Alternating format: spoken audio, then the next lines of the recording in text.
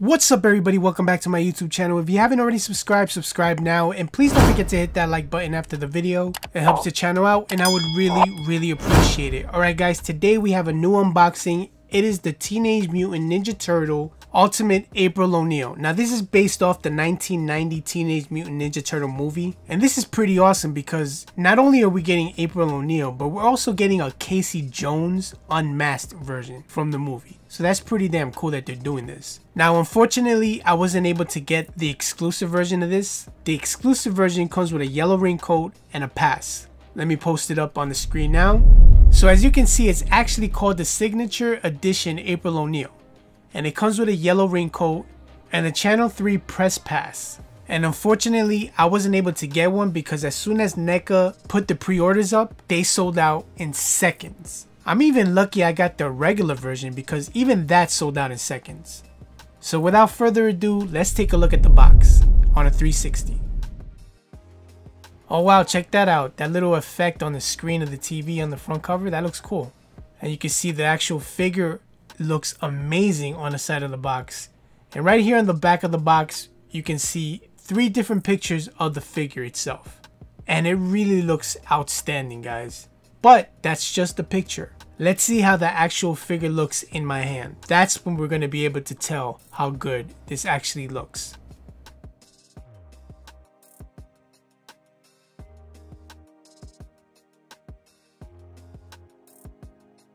That's pretty badass that they added that little effect on the TVs on the front box.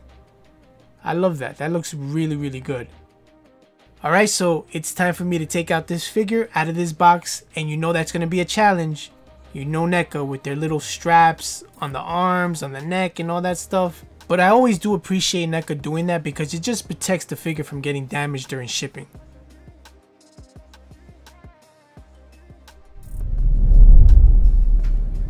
Alright, it's time to take her out of this box, and let's do that now. Oh yeah, I forgot to show you guys that this actually has a little window where you can see the figure, and on the left side you can see April O'Neil, the actual figure, posed up. It's a really nice picture there. Alright, so let's cut this with my trusty knife, or you could call it a little razor blade. Let's cut it right here. Here we go.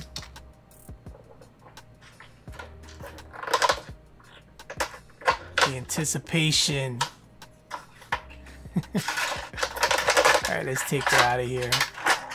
Alright, so like I said guys, she's already strapped on a lot of wiring. You can see it on her legs. Now check this out. This actually has a little picture background, so in case you want to pose her up, you could use this background. You just got to take it out of this box. And that is definitely something I'm not doing right now because I want to take a look at this figure first. Alright, here she is.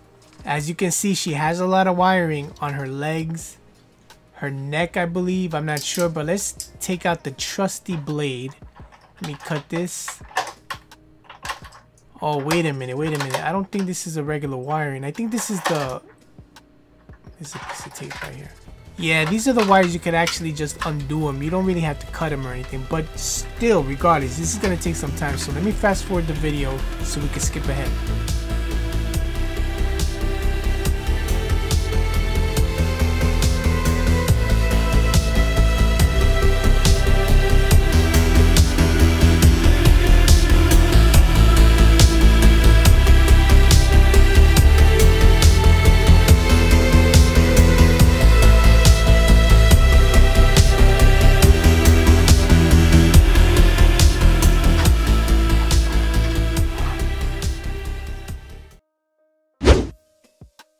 Alright, so these are the 4 different hands she comes with besides the one she already has on. This hand right here has a finger pointing. The detail on it is pretty damn nice. I like it. And this one right here is her holding something, I guess a microphone, a weapon, or anything pretty much in her hand. What I didn't notice is she has a ring on her thumb. I never saw that in the movie, so I don't know if it's like that. But you can see it again. The ring is on her thumb. This is a closed fist. And this one is her left hand. I guess she's holding an item as well. Microphone, the side that she comes with, her purse. But you better be careful because the pegs are very, very little, as you can see. Now this is the side she pulled out of her purse when she was confronted by the foot soldiers in the subway. But I also do remember she wasn't able to use it because she's not experienced to use a weapon like this. So when they knocked it out of her hand, she had to use her purse to defend herself. And that didn't work either. And in case you're wondering, yes, this is Raphael's side.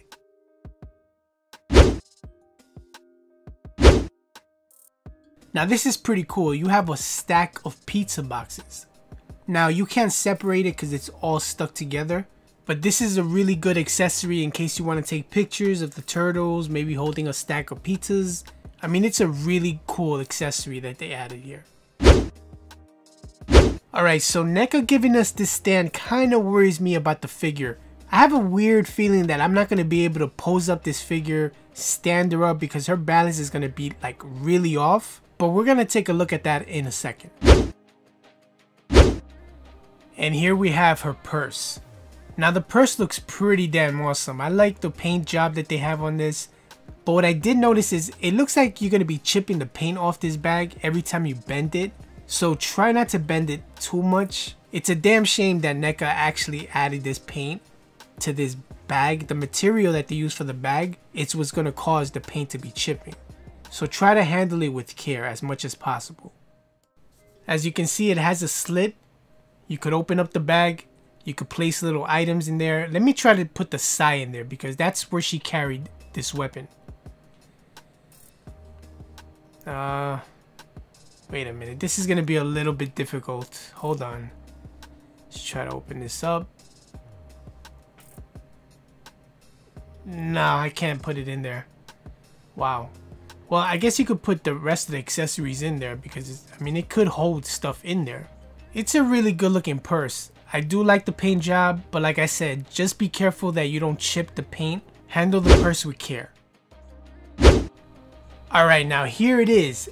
April O'Neil. This is the actual figure and it looks freaking awesome. I love the head sculpture. I love the way the hair looks. It looks really good. Her face is on point. And this is just one of the head sculptures. We got to take a look at the second one. But check out the vest, the shirt. Look at the wrinkles on the sleeve. That's really, really good. Look at this. I love the way the vest looks. Now these are the hands that it comes with. Check out the skirt. That looks good. Has a little slit right there. Alright, now look at these knees. This looks horrible, NECA. What were you guys thinking when you did this? Look at the shoe. Now, oh my. What happened to the... Look at the paint. And honestly, this is flimsy. This feels like it's weak. This is why NECA gave us that little stand, because they knew this figure was going to be a hard figure to pose. Hopefully it's not that difficult to pose her up for this video, as I think it's going to be, but we'll see. Take a look at the back of her hair. This looks awesome. I love the head sculpture. Now let's take a look at the second head sculpture, guys. Look at that. That is awesome. Now, it's almost identical to the first one that's already on the body, except she looks like she's smirking. She has like a little mini smile to her. But I love these head sculptures. They did a great job with them. Alright, let's take a look at the second head sculpture a little bit more closer. So yeah, it's pretty much the same sculpt. The hair looks the same. The only difference is she has a smirk.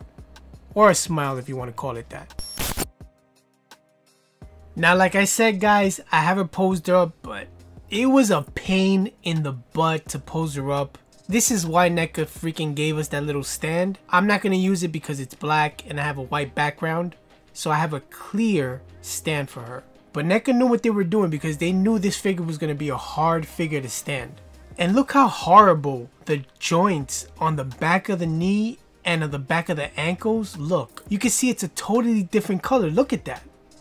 That is horrible, NECA. What were you guys thinking when you did this? I don't know how this was bypassed your guys to release this figure like this. This is horrible. Look at those knees. And for some reason, NECA decided to make the ankles swivel to the left and right. But the figure is so weak that every time you try to balance and stand the figure, the ankles turn to the left or turn to the right. And there's no balance at all whatsoever. Now, I understand that it's a female figure and the pegs are going to be smaller. But come on, guys.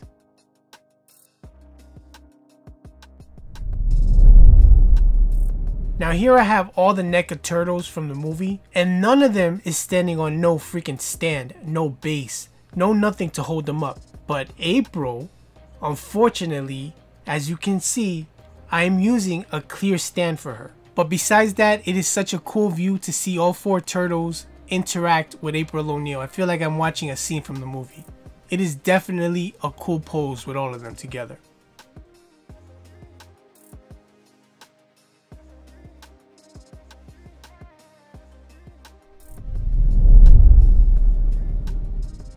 Alright, so here I got April O'Neil in the back holding on to Michelangelo and Donatello. She's not using a stand. She's pretty much leaning up against them like she's holding these guys in a pose. But that's just so she doesn't fall down. But it's a pretty cool pose with all the 4 turtles plus Splinter in the front. Let's just take a look at those ankles and the knees on the back. Oh my god, that looks so horrible. Now, I'm not a pro at painting figures, but I may have to paint over that because that looks so bad. Look at that.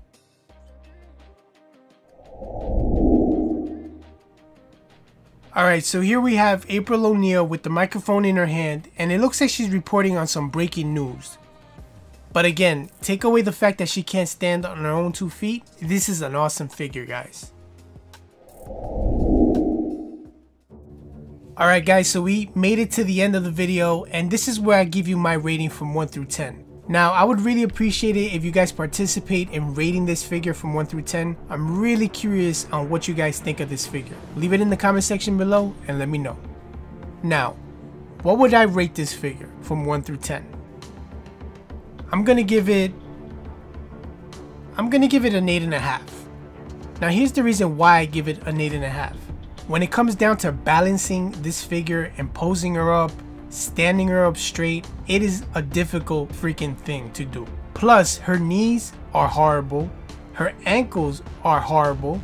If you turn her around, her nylon socks that she's wearing on the back of her knee, it's a totally different color from her socks. Same thing with the ankles on her back. I don't know how this went by these guys and released the figure this way. Plus, the female who played April O'Neil, I think her name is Judith Hogue. Hopefully I'm pronouncing it correctly. She had a lot of input making this figure. I mean, she was behind the scenes telling NECA this, telling NECA how to do this and that, how she looked this way, the stuff that she wore in the movie. I even remember she made a video stating that she was gonna have a lot of input in making this figure, or else she didn't want the figure to be released. She wanted to make sure that us, the collectors, were gonna get a really good April O'Neil. But unfortunately, I don't know what exactly happened, but maybe NECA didn't tell her how the legs were turning out. So I have no idea how this bypassed her and maybe the NECA guys. I don't know. I don't know what exactly happened here, but it is a really bad situation with those legs. What I think NECA should do is re-release this figure, maybe call it April O'Neil 2.0 and give it a complete makeover with those legs. Because honestly, man, like, I really wanted to take some photos of this figure and it's really hard for me to pose her up, and that's frustrating. But other than that, guys, the figure is awesome. It looks really good. You get all these nice accessories, plus you get an extra head. And I really do appreciate NECA giving us an extra head, but they could have made it a little bit of a difference with the expressions. I mean, the second head sculpture that you gave us has a little smirk on her face, and it's not too much of a difference from the other head sculptors, but like I said, I do appreciate them even making another head for us. Now, would I recommend this figure for you guys to go out there and go crazy and go hunting for it? If you're a really big fan of the Teenage Mutant Ninja Turtle 1990 movie, then I would say yeah, go out there and get it because you'll be happy that you got this for your collection. But you're gonna have to wait a little bit longer because it only was released on the NECA store for pre-orders. So they haven't really released it to the stores yet. But if you're a person like myself that likes to take pictures of their figure posed up with other figures with different backgrounds, I may have to tell you to hold off on getting the figure because you're just gonna get frustrated trying to pose her up. It was very frustrating for me to make this video because I couldn't pose her up. Alright guys, thank you so much for stopping by and checking out this unboxing. If you haven't already subscribed, subscribe now. And please don't forget to hit that like button after the video. It helps the channel out and I would really appreciate it. Thank you guys and I will see you on the next unboxing. Peace. It's strange being back on the old farm. Even after all these years, it still feels like home. My amazing new friends have suffered their first real defeat. That's bad enough, but they've also lost the opportunity to find out about their mentor, and I'm sure that hurts them much more than anything else. Each of them deals with this confusion in his own way. Donatello has found someone to latch on to.